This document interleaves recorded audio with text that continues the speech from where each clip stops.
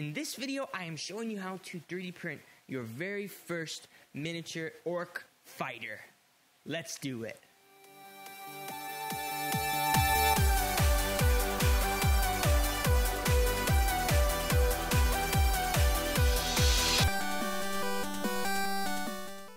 Hi everybody, I am Danny, the 3D Printing DM. Welcome to 3D Printed Tabletop, a channel where we cover all things 3D printing for your tabletop games. I've seen a lot of people online who bought their first 3D printer because they saw the work of a guy named Miguel Zavala, aka MZ4250. I actually call Miguel Mr. Monster Manual, aka Triple M, because he has modeled the entire monster manual, and it's one of the things he's most famous for, and a whole bunch of monsters from a whole bunch of different 5e books. The biggest thing is that he's released them all to the community for free, and he's done us a huge service by doing this, and so many people have seen them, they've said, wow, I want to be able to 3D print any mini I want. Let me get a 3D printer so I could print these.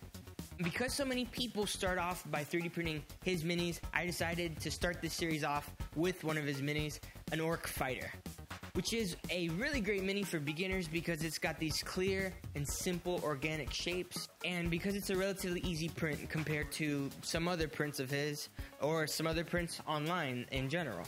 And that's because sometimes having too much detail can make a print very challenging. So these are great prints that will still look really good on the table and will be a good start for you to start practicing getting your feet wet painting and things like that.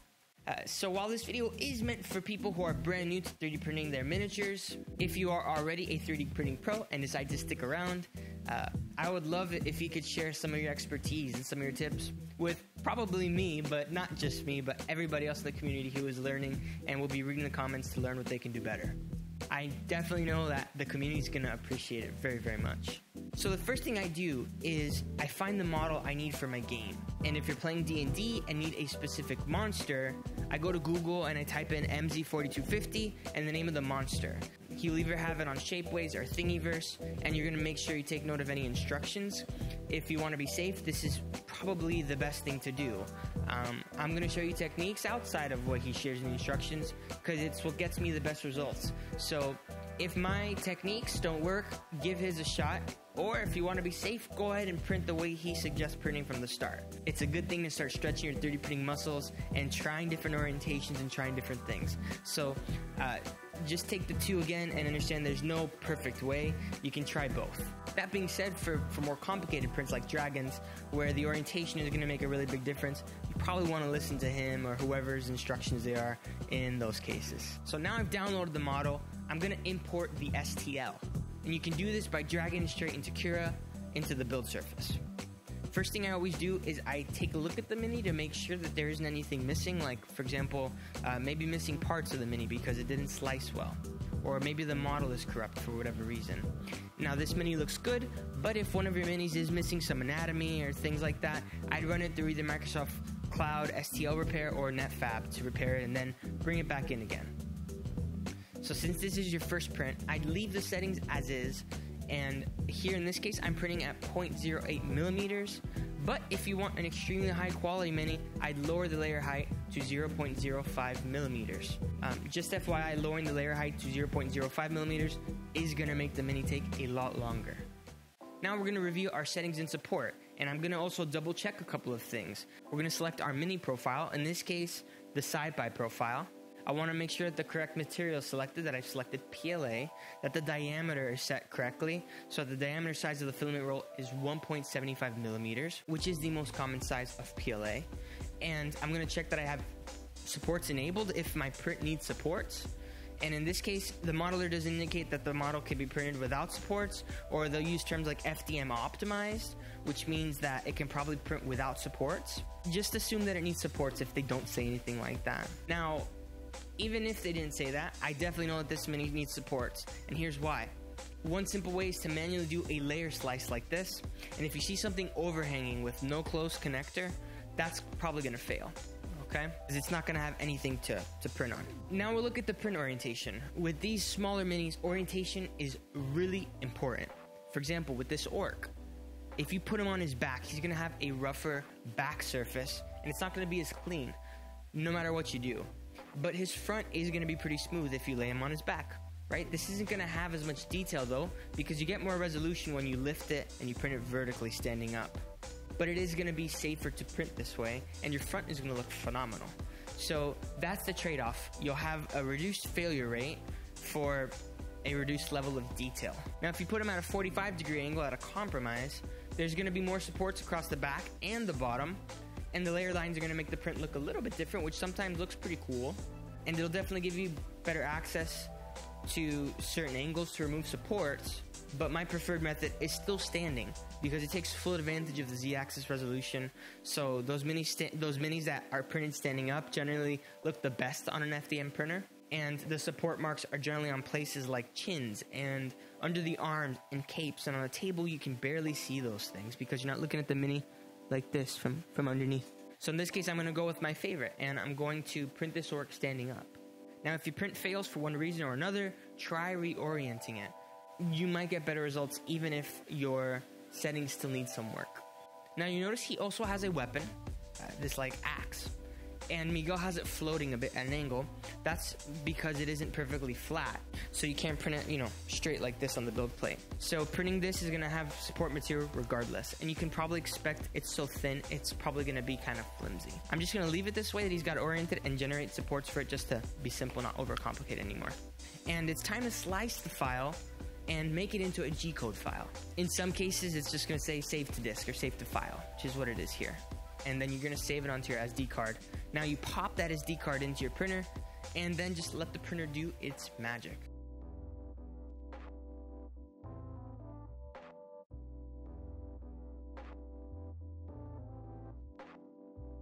Now that the print is finished, I kind of just slide the print removal tool underneath, and I just kind of slide it all around and then just pop it off. And now I'm going to start removing supports, and I'm going to use my favorite twist and apple core technique, then just snip off the excess support artifact, and then I file and sand down some of the odds and ends here and there. If you want a full breakdown of some of the techniques that I use for support removal and cleanup, check out the support removal video at the top right corner as well. If you're new and printing your first minis, there's a chance your first minis might not be perfect. The good news is that there are still things that you can do to help finish your prints and make them a little bit better even after this step. So next I'm going to prime both of these, and even if you have some layer lines, the primer is going to help cover up some of those, and then the paint's going to continue to help cover up some of those layer lines, so it's not as obvious. And I am priming this orc with a simple flat gray using Rust-Oleum 2X. It's a primer, and I'm using this gray because it's just the right balance of thickness without obscuring too much detail.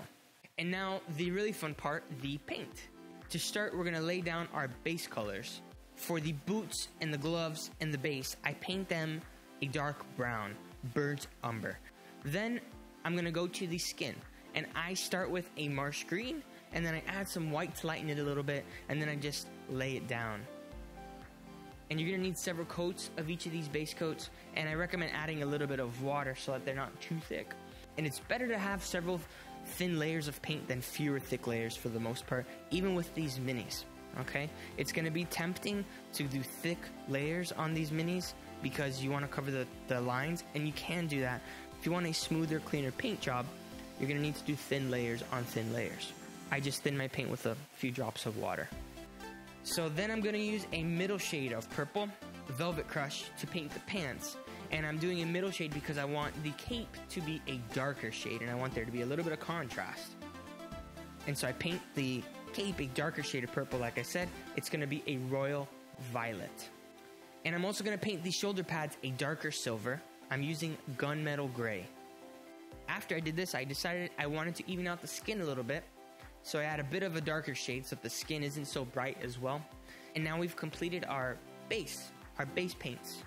And now I'm going to emphasize the face and some of the body parts as well using a wash, specifically a black wash. Now if you're going to do this, just a fair warning, if you're going to do this with a mini that's printed above a 0.08mm layer height, where you can usually see some layer lines, it's going to fill in the cracks and it's going to accentuate the layer gaps, those layer lines that you have, unless you coated it with like polyurethane or something to make it smooth. And normally I would do something like a green wash in this case, but I'm deciding to use the back wash because I actually want the color a little bit darker for the skin. I'm okay just making it that way, and I'm focusing my wash in the areas where there are crevices so that it pools and it looks like the natural shadows, like in his elbow and his eyes and his face. And there are more complicated techniques here, like edge highlighting and things like that, but at this point, this wash is just going to darken it, and I'm trying to keep this simple for people who are new. I also coat the shoulder pads in Nuln Oil because it's going to make the metal look a little dirtier, which is what I want. And I'm also going to do this with the axe. And then I use an Agrax Earth Shade, which is the brownish wash I usually use for things like leather. And I'm going to use it on the boots and the gloves, as well as the belt. I'm also using an Army Painter Quick Shade. I got it in this kit when I first started painting. And I'm doing this to add some variety to the shading of the cape and the pants, and I'm letting it pool in some places. And I'm doing that because this piece has simpler geometry, a lot more flat surfaces. So it's easier to paint evenly, but that can leave your mini without depth. And it doesn't have as many complex folds for this to kind of sit in and pool in. So I kind of have to create that depth on my own. And I'm doing this, letting it pool in certain areas to add a little bit more variety and texture to these minis into this flat surfaces, kind of like you would see like on an N64 model. One other thing that I do to kind of touch this up is I do an antique white of the teeth, and then I add a little bit of Agrax Earth Shade to the bottom parts if I can, to kind of make it look a little bit dirtier, not just so plain, boop, popping out. So to finish, I'm going to glue him onto an old 3D printed base I have. It's literally just a 1-inch circle that got elevated. I let it dry, and here is our finished Orc Mini. You can glue the axe into his hands as well at this point if you want to. And that's it, everyone. We have a simple paint job that I think will look pretty good on the table. And if you're new, all you need to do really is focus on trying to be as steady as possible. And this is super quick, and I think that this is totally doable by somebody, even if this is your first mini. If you have any tips or tricks that you'd like to share with other folks, please feel free to leave a comment below. If you enjoyed this video, I'd love for you to subscribe and join us more often. We'd love to have you here. Thank you again for joining me today. Happy printing and happy gaming.